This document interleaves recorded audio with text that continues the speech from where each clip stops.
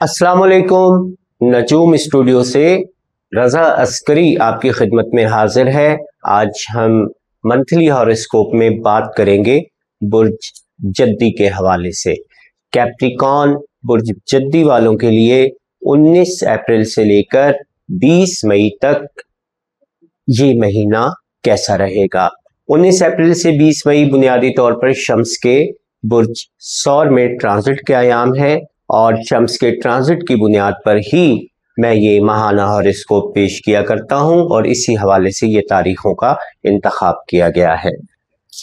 नए आने वाले वीडियो को सब्सक्राइब जरूर करें, शेयर करें और बेल आइकन का बटन लाजमी दबाइएगा ताकि आपको आने वाली तमाम वीडियोस के नोटिफिकेशंस बर वक्त मिल सकें और आप तमाम नई इंफॉर्मेशन और एस्ट्रोलॉजी की जितनी भी इंफॉर्मेशंस हैं उनसे अपडेट रह सकें।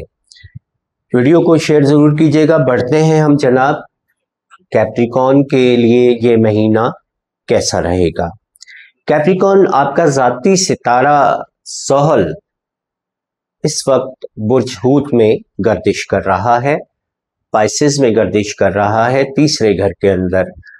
ज़ोहल की तीसरे घर के अंदर मौजूदगी आपके लिए किसी किस्म के लिए किसी भी तरह पर नुकसानदेह नहीं है, इसलिए कि आपके जायचे में पाइसेस एक आबी बुर्ज जरूर है, लेकिन पाइसेस मुश्तरी का घर होने की वजह से यहाँ पर ज़ोहल को किसी किस्म के कोई बहुत ज़्यादा नुकसानात नहीं होते, वीकनेस नहीं होती, कोई इस किस्म की कमजोरी नहीं दरपेश आती।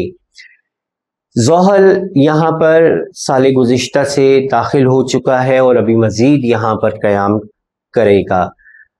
अगर हम दीगर सारगान की नज़रात के हवाले से देखते हैं बुर्ज जद्दी के हवाले से, तो जद्दी वालों के लिए इस महीने में जो ज़ोहरा का, अतारद का और मरीख का ट्रांजिट होने जा रहा है, इन तीन सितारों का ट्रांजिट आपके लिए तब्दीली लाएगा। ज़ोहरा बुनियादी तौर पर आपके लिए अहमियत का हामिल है और याद रखिएगा ये 5वें और 10वें घरों का हाकिम होकर के ज़ोहरा इस महीने में मस्बत असरात देने जा रहा है बुर्ज जद्दी वालों के हवाले से। बढ़ते हैं हम तारीखों के हवाले से, देखेंगे कौन सी तारीख को कौन से सियारे की क्या नज़र आपके लिए क्या इफेक्ट लाएगी। शम्स बुनियादी तौर पर 19 अप्रैल से लेकर 20 मई तक आपके जायचे के 5वें घर में गर्दिश करेगा। शम्स आपके जायचे के 8वें घर का मालिक सितारा है। 8वें घर का मालिक सितारा जब 5वें घर में गर्दिश कर रहा होता है तो आपको इन्वेस्टमेंट के हवाले से बहुत ज़्यादा मोहतात रहना चाहिए, चूँकि 8वां घर लॉसेस का घर होता है, माली अखराजात में इजाफे का घर होता है, माली नुकसानात का घर होता है। और 5वें घर को हम आपकी सेविंग्स के हवाले से भी देखते हैं, एक्स्ट्रा आमदनी के हवाले से भी देखते हैं, स्टॉक मार्केट, इनामी स्कीमों, जुआ, सट्टा, बैटिंग, किसी भी जरिए से जो आप एक्स्ट्रा आमदनी ले रहे होते हैं वहां पर हम 5वें घर को मद्देनजर रखते हैं। तो 8वें का हाकिम जब 5वें घर में यहाँ कयाम करेगा तो इस एक माह के अंदर आपके लिए नुकसानात आएंगे नहीं, आप खुद नुकसान करेंगे। नुकसान किस तरह करेंगे? जल्दबाजी से करेंगे। तो किसी भी तरह की आपने जल्दबाजी नहीं करनी है। आपका जाती सितारा बुर्ज हूत से शम्स पर बाकायदा तीसरी निगाह रखे हुए है, डरने की कोई ज़रूरत नहीं है। यहाँ पर सिर्फ और सिर्फ आपको अक्ल से और अपनी होश से काम लेना है। अक्लो होश से अगर आप चलते रहेंगे तो आपको किसी किस्म का कोई नुकसान या कोई तकलीफ रूनुमा नहीं होगी। 19 अप्रैल को बुनियादी तौर पर यहाँ अगर मैं बात करूँगा सितारों के किरान के और सितारों के ट्रांजिट के हवाले से, तो 19 अप्रैल को यहाँ अतारद का और ज़ोहरा का किरान होने जा रहा है। अतारद और ज़ोहरा का ये किरान बुर्ज हमल में होगा, आपके जायचे के 4थे घर में होगा। किसी भी किस्म का अहले खाना के साथ, खसूसन ख़वातीन के साथ इख्तलाफ करना आपको महंगा पड़ सकता है। चूँकि ज़ोहरा आपके जायचे में 5वें और 10वें घरों का मालिक है और अतारद आपके जायचे में 6ठे और 9वें घर का मालिक सितारा है। तो ये दोनों सितारे यहाँ पर जब किरान करेंगे तो आपका फोकस घर की जानिब ज़्यादा हो सकता है और अपने काम कारोबार और अपने दीगर मामलात पर अगर आप फोकस रखना छोड़ देंगे और घरेलू मामलात को सुलझाने की तरफ चले जाएंगे तो ये वक्त आपके लिए नुकसान का बायस बन सकता है, परेशानी का बायस बन सकता है। माली नुकसानात नहीं होंगे लेकिन परेशानी का बायस ज़रूर बनेगा। इन दिनों में आप मोहतात रह के अपने मामलात को देखिएगा। 19 अप्रैल को ही मरीख मुश्तरी के साथ और यूरेनस के साथ तस्दीस भी बनाएगा और मुश्तरी का और यूरेनस का आपस में किरान भी होगा। ये 3 सितारों की नजरात कंजॉइन होकर के आपके जायचे के 5वें घर में होने जा रही हैं। मरीख भी यहाँ पर जो तस्दीस बना रहा है वो बुनियादी तौर पर 3रे घर से बनाएगा और यूरेनस और मुश्तरी आपके जायचे में 5वें घर में मौजूद है। 5वें घर में रहते हुए मुश्तरी बराह रास्त आपके लगन पर, आपके बुर्ज जद्दी पर नवी निगाह रखे हुए है, तसलीस की निगाह रखे हुए है, जिसको हम ट्राइन कहते हैं। ट्राइन का ये एक्सपेक्ट मुश्तरी का 5वें घर से 9th हाउस और 1st हाउस दोनों पर अपने मस्बत असरात मुरतब करता रहा है। यही वजह है कि कैप्रिकॉर्न वालों को पिछले 1 साल में साढ़सती खत्म होने के बाद रिकवरी के हवाले से बहुत अच्छे औकात मिले हैं और अब भी ये औकात जून तक मिलते रहेंगे। अतारद मरीख की और मुश्तरी की ये जो तस्दीस होगी 3रे और 5वें घरों के दरमियान, ये बहुत अच्छी अहमियत की हामिल होगी। यहाँ पर ताल्लुकात के हवाले से, शादी ब्याह मंगनी के हवाले से अब की गई कोशिशें कामयाबी से हमकनार हो सकती हैं। लेकिन याद रख लीजिएगा कि यहाँ खुफिया तौर पर किसी भी मुखालिफ की तरफ से कोई ऐसा काम भी हो सकता है जो बहन भाइयों में या आपके अहले खाना में इख्तलाफात को जन्म दे। तो आपने बहुत ज़्यादा मोहतात रहना है और किसी भी किस्म की ऐसी बात को सुनकर फौरन इश्ताल में या गुस्से में नहीं आना है जिसकी वजह से आपके और आपके अहले खाना के ताल्लुकात ख़राब हो जाए। यहाँ पर 19 तारीख से लेकर कमोबेश 27 तारीख तक ये जो नज़र है बुनियादी तौर पे मुश्तरी की और यूरेनस के किरान की, ये कायम रहेगी। वैसे तो ये 17 अप्रैल से 27 अप्रैल तक के लिए है, तो और 27 अप्रैल तक की ये नज़र यहाँ कायम रहेगी और आपके 5वें घर के अंदर आपको मुख्तलिफ फ़वाइद दे सकती है, इनामी स्कीमों से भी, स्टॉक मार्केट से भी, सेविंग से भी। और इसके साथ साथ अगर आप कोई ज़ख़ीरा अंदोज़ी करते हैं या सामान तिजारत लेकर कहीं जाते हैं, उस हवाले से भी आपको ये फ़ायदा देने वाली है।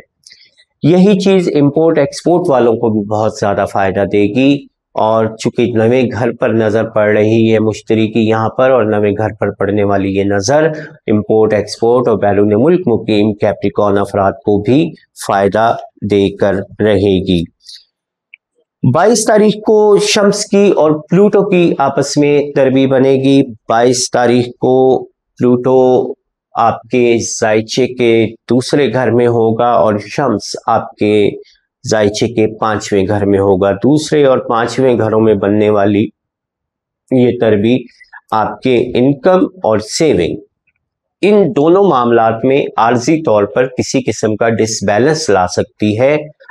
इसके हवाले से आपने कोई भी बहुत बड़ी इन्वेस्टमेंट करते हुए या किसी को रुपया पैसा देते हुए बहुत ज़्यादा सोच समझकर कदम उठाने हैं। 23, 24, 25, 26 और 27 मई तक यहाँ पर बाकायदा वही मुश्तरी की और यूरेनस की नज़रात रहेंगी जो किसी भी तौर पर बहुत नुकसानदेह नहीं है बल्कि फ़ायदेमंद ही हैं। बात करेंगे हम 28, 29 अप्रैल के हवाले से, तो यहाँ मरीख और नेपच्यून का किरान जो है वो आपके जायचे के 4थे घर में हो रहा है। मरीख और नेपच्यून का किरान आपके जायचे के चौथे घर में खानगी मामलात में कुछ तल्खियां ला सकता है, लेकिन यही चीज आपको फायदा भी दे सकती है प्रॉपर्टी के हवाले से, ऑटोमोबाइल्स की खरीदो फरोख्त के हवाले से। गाड़ी या घरेलू सवारी को अगर आप चेंज करना चाहते हैं तो यहाँ पर ये बहुत अच्छे दिन आपको मैसर होंगे। बात करते हैं 29 तारीख की, तो 29 तारीख को ज़ोहरा बुनियादी तौर पर आपके जायचे के 5वें घर में दाखिल हो जाएगा, और 5वें घर में दाखिल हो जाएगा। ये 10वें घर का मालिक है।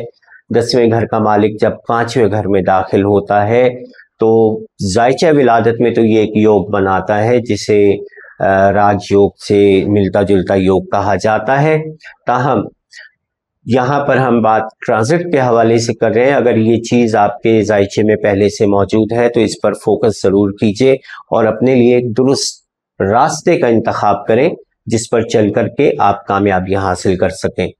यहाँ कैरियर के हवाले से, मुस्तकबिल के हवाले से कोशिशें करने वाले तमाम कैप्रिकॉर्न्स को, तमाम नौजवानों को, तमाम जद्दी नौजवानों को यहाँ पर फायदा होने जा रहा है। बेहतर असरात, बेहतर औकात मिलने जा रहे हैं।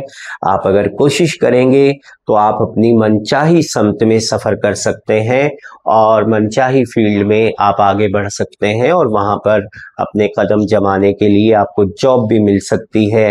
आप अगर बैरून मुल्क सफरात के हवाले से जाना चाहते हैं तो आपको यहाँ पर सफरात भी दरपेश आ सकते हैं। आपके 5वें घर में मुश्तरी, ज़ोहरा, यूरेनस, शम्स 4 सितारे मौजूद हैं। ये चारों सितारे मिलकर के आपकी तख्लीकी सलाहियतों में बेपनाह इजाफा कर रहे हैं। इन सलाहियतों को मस्बत तौर पर बुरुए कार लाएंगे तो इंशाल्लाह आप कामयाब हो जाएंगे। इश्क, मोहब्बत, प्यार, हर जवान की लाइफ में कुछ ना कुछ ऐसा मसला चलता रहता है। अगर कोई कैप्रिकॉर्न अफराद की लाइफ में इस तरह का मसला है तो उनको इश्क, प्यार, मोहब्बत के मामलात के हवाले से बहुत अच्छा टाइम मिलने जा रहा है। यहाँ ज़ोहरा 29 अप्रैल से लेके मई के आखिरी हफ्ते तक क़याम करेगा और इस क़याम के दरमियान आपको अच्छे खासे फ़ायदे मिल सकते हैं। बात करेंगे हम 1 मई, 2 मई और 3 मई के हवाले से, तो यहाँ पर 1 मई को ज़ोहरा और प्लूटो दूसरे और 5वें घर में तरबीह बनाएंगे। ये तरबीह खैर कोई इतने ज़्यादा मुश्किल असरात की नहीं होगी, ताहम स्टॉक मार्केट में और इन्वेस्टमेंट करने से पहले आपने सोच समझकर कदम उठाना है। 2, 3 और 4 मई की अगर हम बात करते हैं तो प्लूटो और मरीख आपस में तस्दीस बनाएंगे।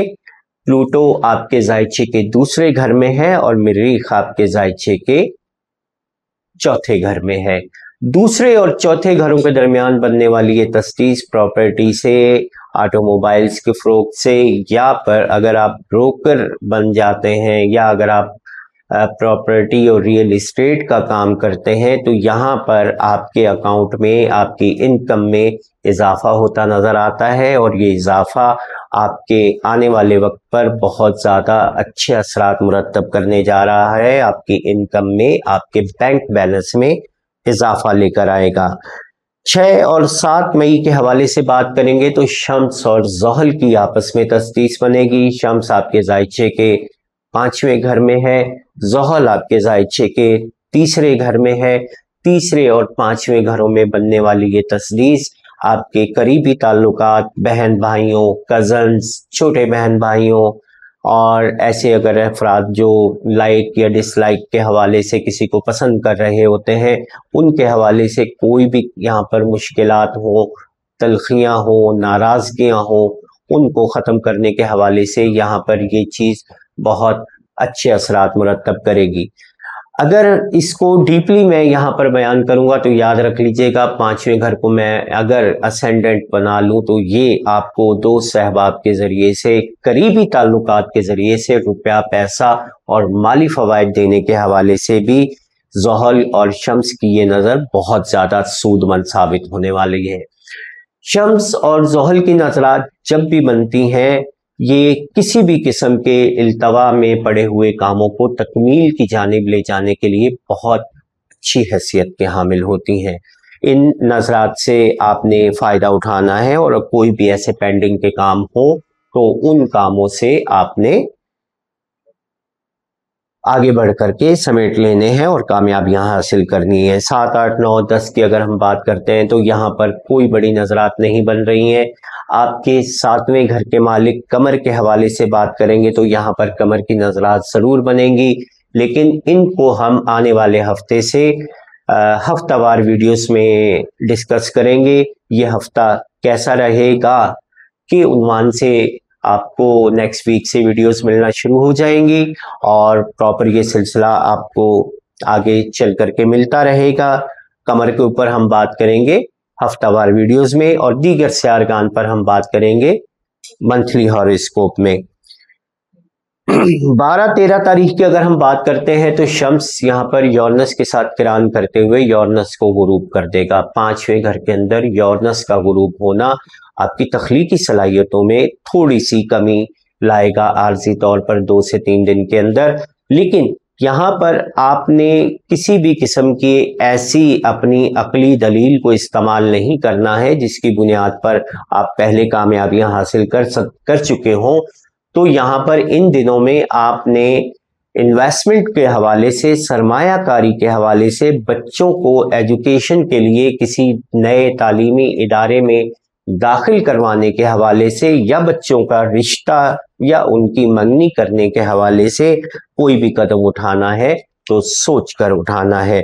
यहाँ पर 13 और 14 मई को ज़ोहरा और ज़ोहल की भी तस्दीस बनेगी, ये भी बहुत अच्छी है। आपका 3रा और 5वां घर, 4था घर, ये 3 घर इस महीने में आपके लिए पूरा फोकस रखेंगे और आपका 90% फोकस जो होगा वो आपके 5वें, 3रे और 4थे घर पे होगा। मीन्स आपके बहन भाई, आपके वालिदैन, आपके अहले खाना और आपका प्यार, आपकी मोहब्बत और आपकी तख्लीकी सलाहियतें और आपकी एजुकेशन। ये नज़र जो यहाँ पर 13-14 मई को बन रही है, ऐसे तमाम अफराद, नया तालीमी सेशन भी शुरू होने जा रहा है, ऐसे तमाम अफराद जो अपने बच्चों को एजुकेशन के हवाले से एडमिशन दिलवाना चाहते हो, इन तारीखों में अगर वो स्कूल में एडमिशन दिलवाते हैं तो बच्चे की कारकर्दगी पर पूरी लाइफ के लिए बहुत अच्छा असर पड़ेगा। 17 तारीख को शम्स और मुश्तरी किरान करेंगे और मुश्तरी यहाँ पर 5वें घर के अंदर गुरूब हो जाएगा। मुश्तरी यहाँ 10 से 15 दिन का मेहमान है आपके 5वें घर में और मुश्तरी की मेहमान नवाजी ज़रूर कीजिएगा। यहाँ पर इस हवाले से कि मुश्तरी ने 1 जून को आपके जायचे के 6ठे घर में दाखिल हो जाना है और 6ठे घर में दाखिल होने वाला मुश्तरी आपके लिए फ़ायदेमंद होगा। चूँकि मुश्तरी आपके जायचे की अगर मैं बात करता हूँ तो आपके 12वें घर का भी हाकिम है और आपके 3रे घर का भी हाकिम है। मुश्तरी गो के 12वां और 3रा घर साध नहीं समझे जाते, लेकिन 12वें घर का हाकिम जब 6ठे घर में चला जाता है तो आपको तमाम हासिदीन से, मुनाफिकों से, दुश्मनों से महफूज कर लेता है और आप अगले 1 साल तक यहाँ ऐसी किसी भी कार्रवाई से महफूज रहेंगे जिसकी वजह से आपको खुफिया दुश्मनों ने किसी मुश्किलात में डाल रखा है। मुश्तरी यहाँ आपको सेव कर देगा। 15 तारीख को अतारत बुनियादी तौर पर आपके जायचे के 5वें घर में दाखिल हो जाएगा। अतारत आपके 6ठे और 9वें घर का मालिक सितारा है, एक 7 घर और एक नहस घर का मालिक सितारा है, लेकिन 9वें घर का मालिक जब 5वें घर में आ जाता है और यहाँ 10वें घर का मालिक सितारा भी 5वें घर में है, तो याद रख लीजिएगा 15 तारीख के बाद से आप अगर बैरून मुल्क सफरात के हवाले से या आला तालीम के लिए बैरून मुल्क यूनिवर्सिटियों में एडमिशन के हवाले से किसी भी किस्म की कोशिशें करते हैं तो वो कोशिशें कामयाब होने जाएंगी और अगले पूरे 1 माह तकरीबन 3 हफ्ते तक 15 मई से लेकर जून के पहले हफ्ते तक आपको ये जो 20-22 दिन मिल रहे हैं, इन दिनों में आप अपनी किस्मत के हवाले से, अपनी तालीम, एजुकेशन, आला तालीम के हवाले से, बैरून मुल्क सफ़र के हवाले से एमिग्रेशन के हवाले से अगर कोई काम करेंगे तो यहाँ पर आपको कामयाबी मिलेगी। 17 को होने वाला मुश्तरी का ये किरान जो मुश्तरी और शम्स का ये किरान जो मुश्तरी को गुरूब करेगा, 18 तारीख को मुश्तरी तुलू हो जाएगा। और इसके बाद अगर हम बात करते हैं 19 मई की, तो 19 मई को शम्स की और नेपच्यून की आपस में तस्दीस बनेगी। चौथे और छठे घरों के दरमियान शम्स, जो पांचवें और तीसरे घरों के दरमियान शम्स की और नेपच्यून की ये तस्दीस बनेगी। और ये तस्दीस भी आपके लिए ताल्लुकात की बहाली के हवाले से, मामलात को रिकवरी करने के हवाले से, रुपए पैसे के लिए नए दोस्त अहबाब देखने के हवाले से, बनाने के हवाले से बहुत अच्छी हैसियत के हामिल होगी। इन अयाम में आपने फ़ायदा उठाना है और आपने आगे बढ़ जाना है। 20 मई को बुनियादी तौर पर शम्स आपके ज़ायचे के छठे घर में दाखिल हो जाएगा। 8वें घर का मालिक जब छठे घर में आता है तो ये सेहत के मामले से कुछ मुश्किलात लेके आता है। इस पर हम इंशाल्लाह नेक्स्ट वीडियो में बात करेंगे। तो कोई भी आप ऐसा काम इन दरमियान में मत कीजिएगा कि जो आपकी सेहत के लिए मुतासिर कुन हो। राहु और कीतु के हवाले से अगर मैं बात करता हूँ, राहु यहाँ पर बुनियादी तौर पर आपके चौथे घर में मौजूद है और कीतु आपके ज़ायचे के 10वें घर में मौजूद है।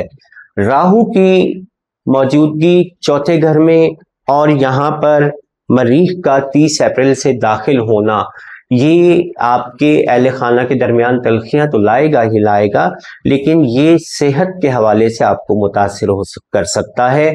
खाने पीने के निज़ाम में बहुत एहतियात रखिएगा, वरना यहाँ पर अतारद चौथे घर में गैस्ट्रिक इश्यूज को जाहिर करता है। और मरीख और अतारद, मरीख और राहु अगर मिलते हैं तो ये आपको अल्सर की शिकायत भी दे सकता है, आपके लिवर को डिस्टर्ब भी कर सकता है, खून के मसाइल और स्किन के मसाइल को भी जन्म दे सकता है।